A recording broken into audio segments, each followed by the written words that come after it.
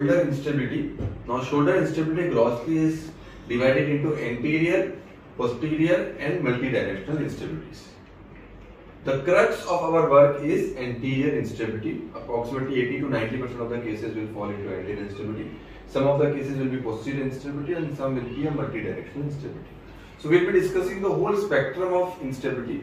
The first and the foremost thing to understand is, that is number one, is you need to know the cause of the instability. So that is very important. So what is causing the instability, and because of what lesion instability is coming. So anteriorly, if we talk about, so you can have an injury to the labrum which can cause a instability, and this anterior-inferior labral tear is called as the Bankart tear. Now this can be associated with a bony component, so that is called as a bony Bankart. So what are the types of bony Bankart? So bony Bankart is also of two types. You can have a fracture Bankart or you can have a attrition Bankart. So what is the difference between the two? Acute cases. So you will have a bone fragment. So if you have a bone fragment which is there, then it is a bony fractured Bankart. So what is happening is, suppose that if this is your glenoid, there will be a bony fracture like this, and there will be a bone here and bone here. So that is a bony Bankart with a bony fragment or a loose bony fragment. And sometimes you will not have this bone, but this will be worn off. So that is called as an attrition bony Bankart. So these are also two different scenarios in which you can have a bone loss along with a attrition or fracture. Now there can be a mixed picture also, which means that there is a bone fragment and there is an attrition also. And this is very important when you are planning your treatment. So if there is a Bankart or a labral tear, the treatment is straightforward. You fix the labrum and you are fine. If there is a bony Bankart lesion, then there is a controversy. So maximum studies or maximum doctors will actually operate up to 15% bone loss as a soft tissue procedure, like a Bankart labral repair. If it is more than 15 to 20, it's a debatable or a controversial zone. More than 20, almost there is a consensus that you need to do some sort of a bony procedure. Now, if this is a fractured fragment and if this is an attrition, you need to actually calculate the attrition to find out whether you need a bone block procedure or a lethargic or not. So, supposedly there is a bone loss of around 25%. And you have a 10% bone fragment remaining, then the effective bone loss will be around 15%. So that is probably manageable with a soft tissue procedure, or actually the fixation of the bone fragment back to the level. But if this fragment is like 5%, then you might have to do a bone block procedure or lethargic in this case, because the effective bone loss is much more than 15%. So if this bone fragment is big and it is not associated with a significant attrition, you can fix it up. But if it is associated with attrition and more than 15% of actual bone wear or loss, then you need to do some kind of a bony block procedure. Now there are lots of bony block procedures which are described, and we will be coming to that in the end. So be with us until the end. Now the next lesion is what is called as an ELPSA lesion. What is ELPSA lesion? So you have a glenoid like this, okay, and you have a labrum attached here, okay. So this labrum with repeated dislocations will migrate to anterior rim of the or anterior neck of the glenoid. So finally it will be lying up somewhere around here, and this needs to be elevated when you are doing your labrum or Bankart repair. So this is called as an ELPSA lesion, that is the anterior labral periosteal sleeve avulsion injury. So the labrum and the capsular complex tear away and it heals on the neck of the glenoid. Okay. Similar to that is a lesion which is called as a Glad lesion. What is a Glad lesion? Glad lesion is a glenoid labral tear with an articular defect. So you have an injury of the labrum and then you have a cartilage loss in this vicinity. So you have a cartilage loss along with the labral tear, and this is again at the same location where the Bankart tear is. Now many times you will have a slap lesion which is associated with your Bankart lesion. So you have a sleeve of labrum which is torn anteriorly and it goes up to superiorly. So that is also sometimes accompanying with your anterior instability. And if it is there, you need to fix that as well. Then is the heel sac lesion. Heel sac lesion is basically a dent on the posterior lateral humeral head because of the dislocation. Now this is again a debatable issue whether to address it and how to classify it. Initial classifications given by Burkhardt is engaging and non-engaging lesions. So they say that if the lesion is engaging, then you need to do a ramp-research procedure. If it is not engaging, you can just leave it and go away with the Bankart procedure. Then there was a concept of on-track and off-track lesions, and this you need to read a lot about it. There's a lot of controversy. But overall, by and large, I am more aggressive. So if there is a heel sac lesion which is significant, I would go ahead and do a ramp-research surgery in most of my labral repairs or Bankart repairs. So that is up to the tune of around 90%. So only if there is a very small insignificant heel sac, I will just leave it. So around 10 to 15% of my cases, I will not do a ramp research and I will just do a labral or a Bankart repair.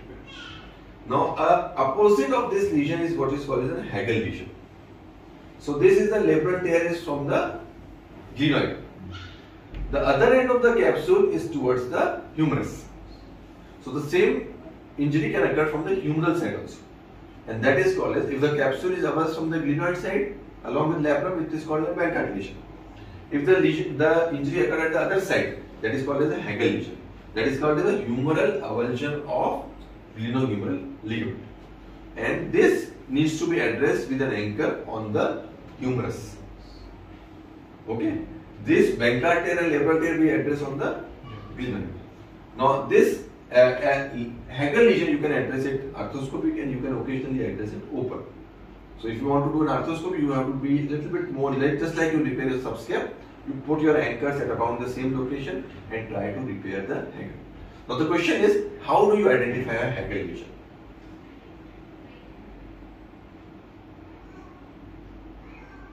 If you are able to see the subscapularis muscle fibers straightforward when you go in, then there is no capsule in the front. When you go in the shoulder, you will have a capsule and behind the capsule you have subscap. So if the capsule falls back, you will see subscap directly along with the muscle fibers. Straight, if you go in, there is no capsule. And then you have to hold with your grasper, and when you pull it, you will be able to see just like a comma sign. But in comma sign, it is with the subscap. This is the capsule only. So capsule only will be, you will be able to see it lying separately. It's rare, it's not that common, it is less than I think 4-5% of the total anterior instability work, but you should have a knowledge about this equation, and if you are not well versed with the arthroscopy, you can always treat it open. So use an open surgery, just do a knotmy of the subscap, fix anchors and repair the capsule and repair the subscap. So you can address that occasionally open also. Now coming to the posterior instability. Posterior instability is basically more commonly seen in these two subgroups, electric shock and epilepsy. Now this does not mean that electric shock and epilepsy cannot cause anterior dislocation. With the electric shock and with an epilepsy, the more common instability is anterior. But it is rare to have a posterior instability without these two. And then there is one more thing that I will let you. The other thing is a direct contact sports. So a direct contact sports. So what that means is something which is hitting to you directly like this. So it occasionally happens in those rugby players or football players, if pushing and pulling like action, and occasionally it happens in cricket. And how the mechanism is actually in the batting, during the batting, not during the bowling. So if the ball comes very fast and the shoulder jerks back, then the humeral head will push the labrum back. So occasionally during the cricket, batting injuries, if it goes up, the shoulder goes forcibly posteriorly, you can have a posterior instability or a posterior labral tear. Okay, so don't go with the feeling finding the epilepsy will always have a posterior dislocation. With epilepsy, more common dislocation is still anterior. Okay. Now you can have a posterior Bankart tear or a posterior labral tear, or you can have a reverse Hagel lesion. So you can have a capsular lesion also from the humerus, or you can have a Bankart lesion. Again, you can have a bone loss here, but here it is usually not that significant. Bone loss is usually not that significant part here. Now, MDI, that is a multi-directional instability, is usually seen in patients who have collagen diseases, who are legs, who can have Ehlers-Danlos syndrome, something like that. The important classical finding is a sulcus sign. So these patients will have a sulcus sign. So if you pull the shoulder down, you will have a sulcus here, and they will be instable in another direction. Occasionally they will show you, okay, I can dislocate my shoulder like this. And then these are the MDI patients. And these will have a lax capsule. You will not have a labral tear, Bankart tear or something. But actually the capsule is patulous and lax.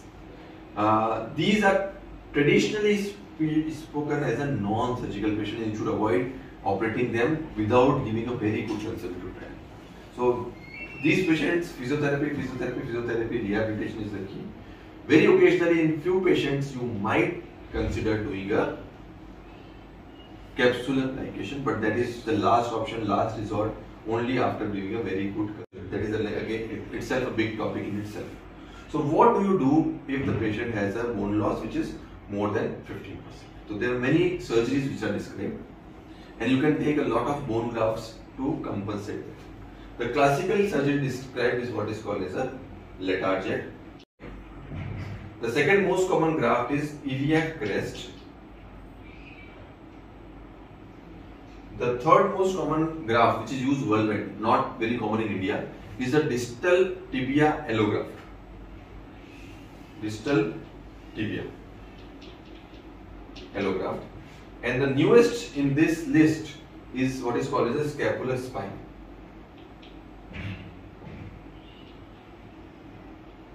So all have their advantages and disadvantages. Most commonly performed is letarget. So letarget, you all know, is acting by three principles. First is it will give a bone itself. There is a sling effect because of the conjoint tendon. Conjoint tendon is made up of. So they will together make a sling effect. So they will be acting like a sling when the shoulder goes into a throwing position. So sling effect. And then you repair the capsulolabral complex also. So these are the three features of letarget. And if you talk grossly, letarget procedure has got a least rates of dislocation, redislocation. But there are some technical issues in letarget. So you need to fix it with screws, and chances of complications, any sort of complications, is much higher in letarget as compared to an arthroscopic Bankart repair, which includes during the surgery you may have neurological injuries like injury to the musculocutaneous nerve or other important nerves. Then the graft related and the implant related issues. So you can have graft resorption, you can have screw weakness, you can have failure of the screw, you can have proud screws, you can have proud graft. The proud graft may lead to a more chances of osteoarthritis. Okay, so there letarget is, as far as the chances of dislocation is concerned, it is a very good surgery, but then you need to do it with precision, and there are the chances of complication associated with letarget surgery is much more. The other options, iliac crest is again a very good graft, but you don't get the sling effect. But you can do it, you can fix it nicely, you get a big fragment, big piece, and you can fix it either with the screws or with the buttons that is described. So we'll coming on to the fixation method of bone loss. Distal tibia allograft, not very commonly available in India, but it's a very good graft and it matches the cartilage. So the cartilage is also there. In these two, you don't get the cartilage. With distal tibia allograft, you get the cartilage also. So that is the advantage. So there is a smooth covering of the cartilage over there. The last one is what I do is a scapular spine. So this is, you take it from the shoulder itself posteriorly with a small incision. You get it around 2 cm by 1 cm, good sized graft, and you fix it arthroscopically with either you can use lasso tapes, or you can use what is called as a loop lock tapes or a cerclage, or you can use buttons on both sides. Okay. Now all these bone block procedures can be done with two predominant techniques: screw and buttons, or a encirclage, fiber tip encirclage. Screw technique is a classically described technique. It is said to be better as compared for the shear forces, but button technique is again evolving. So if you talk about the history, Letarjet, described by Letarjet, it was popularized by a French surgeon called as Gilles. And if you do open Letarjet, it is the Gilles technique, which is the most commonly popular technique which is done by surgeons. Now, when the arthroscopy started, there were two major surgeons who are doing these procedures. One was Dr. Laurent Lafosse. So he popularized the arthroscopic Letarjet with two screws, and it is a debut instrumentation, and you use the graft with two screws. The second prominent surgeon was Dr. Pascal Boileau, and he actually popularized the button technique. So what he does is he fixes the coracoid with a fiber tape and buttons. So buttons on the both sides, and he fixes the coracoid with that. So that is a more flexible fixation, and it says that it gives a better compression. But it is not good in correcting the shear forces. So it is still debatable whether fixation with a screw is better or with the fixation of a buttons or a fiber tape etc. is better.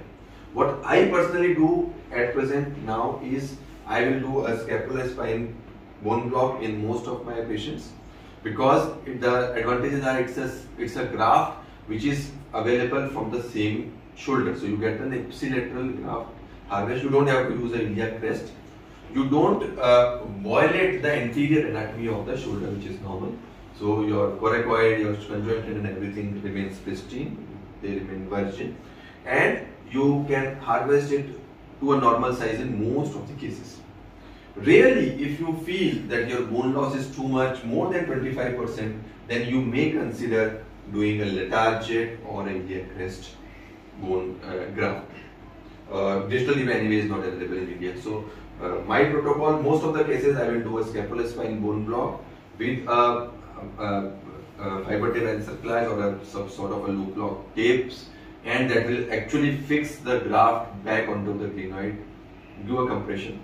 The other important advantage of this procedure is you can repair the capsulolateral complex as normal as possible. So with this technique, the repair and fixation is absolutely normal as you do in your Bankart tear.